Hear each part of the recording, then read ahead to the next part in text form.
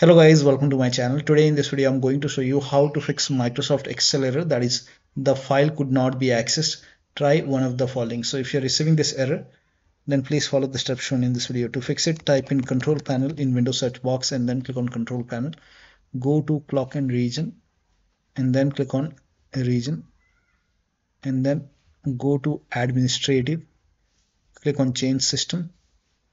Now over here, you can select Japanese. You can click on the drop down option. You can select Japanese and then you can check. You can click on OK, restart your computer and then check. If that does not work, you can put a check on the box which says use Unicode UTF-8 for worldwide language support. So for me, it's English United States.